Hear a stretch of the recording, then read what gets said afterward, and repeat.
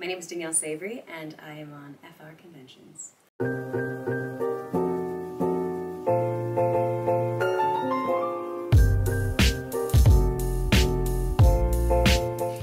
The season was definitely like more challenging than the others, but I'm so grateful that the writers of the show like gave me this content to actually work on and to go with, and to work with people like Tracy Toms and Stefania in the hospital scene and stuff like that. So it was definitely hard. I had to get to a very dark place this season and get myself out of it, but I'm really happy, like you said, with how it turned out. I'm very proud to be a part of that storyline and to talk about mental health issues on network television.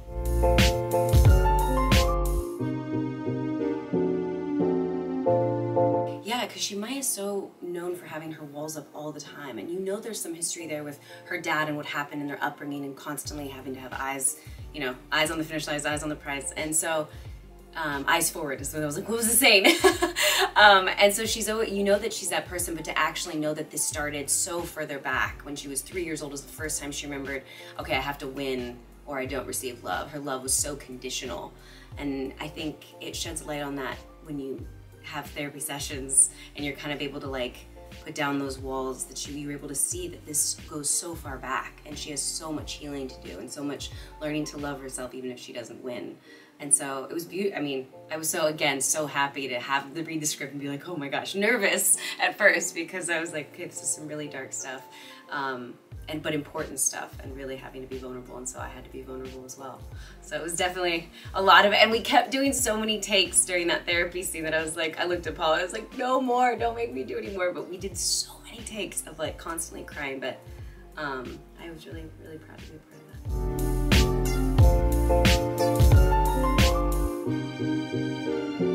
You never know. I mean, I know I loved the script and I loved the director of that episode, and I knew I was acting opposite Tracy, so I definitely had a lot of pressure on myself to bring it, and I felt like when I walked away from those days of filming those scenes that I was like, okay, I felt like I did everything I could, I did my best, and so I'm glad that it had the reaction it did.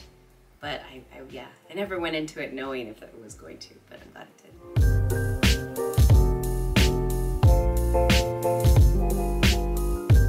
Representation is absolutely important. I mean, everything from playing an LGBTQI member to also being a female firefighter to also showing two women in a women-on-women relationship that are trying to have a child, and then hopefully in the future how they're going to raise that child, both of them having careers. I mean, I think representation in general for all of that is extremely important. Representation about mental health and therapy. So I love being a part of that storyline in general and playing Maya because it represents so much, but the actual storyline of Maya and Carina, I almost said Stefania, I go back and forth. Maya and Carina is so beautiful, and like you said, it's really usually a coming out story, which Maya had a little bit of because she came out to her father officially. But it really just felt natural. It felt like we're coming in on these people that know who they are. For the most part, they're obviously exploring and discovering, but yeah, it's like the character Maya was already so well formed when I got the script and started the show, and so it feels like just a very natural relationship, and I think that's a beautiful way to kind of portray that on television.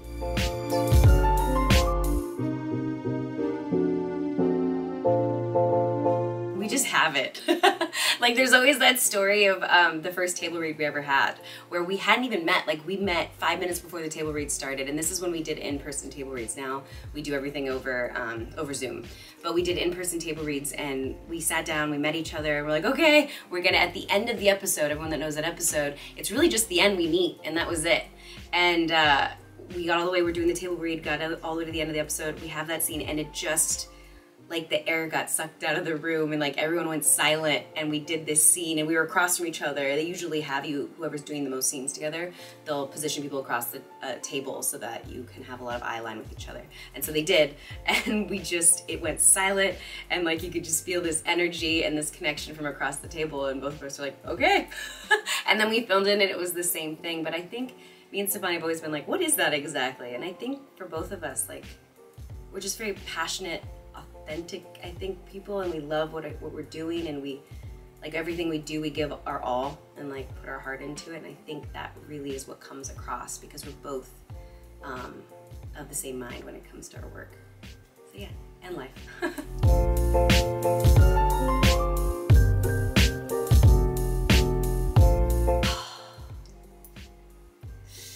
back and forth, and I feel like this is a constantly evolving answer because every time I get asked, I'm like, ooh, this one. But Stefania said it last time, and I think she's right too, and I agree with her, is that we did the scene where basically she was going back to Italy and we break up.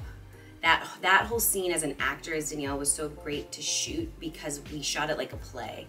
Peter Page directed it, and we shot it the whole 7-minute. It was a 7-minute scene, 7-minute take where the cameras were just following us, and we had to rehearse it, and we went to different rooms, and there was cameras waiting for us in different rooms. And so we really went through the whole 7 minutes all at once. And it was so great to do and so challenging as an actor to get to do that. And so I had a blast shooting that scene, and it came out great. As nerve-wracking as it was, because, you know, we don't normally shoot 7-minute scenes, 7-minute takes, so it was definitely nerve-wracking, but I'm really proud of how it came out.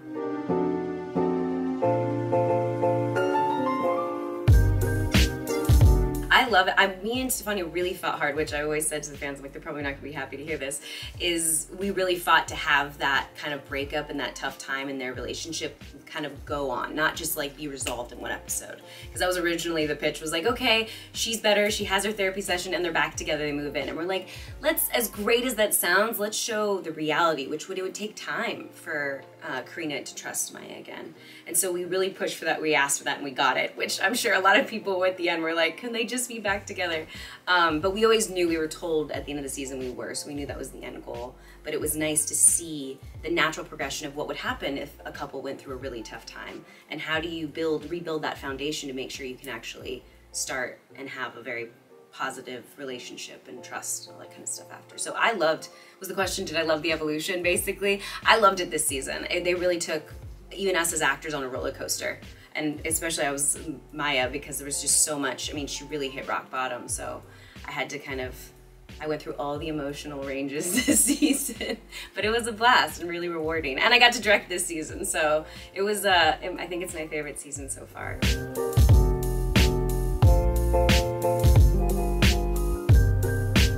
I mean, I love all the options of them having kids, whether that's adoption or trying to do IVF or anything.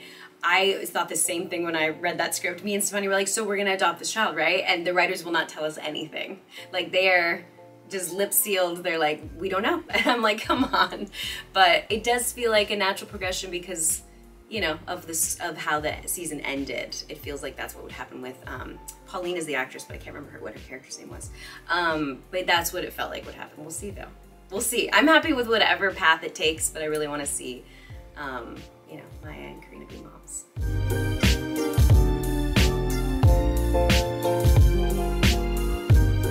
It was amazing. It was 5 years in the making from the day I said I wanted to shadowing 12 different directors on two different shows and shooting my short film and having that do the festival circuit. And so it was very rewarding to finally have it happen. It was a huge episode, way bigger than I expected it to be.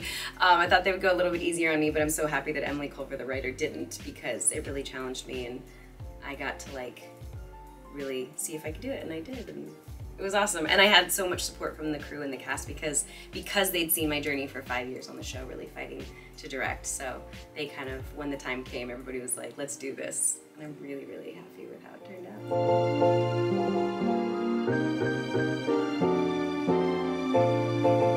I just like getting to be face to face with the fans. I mean, I think we have the best fans in the world, honestly.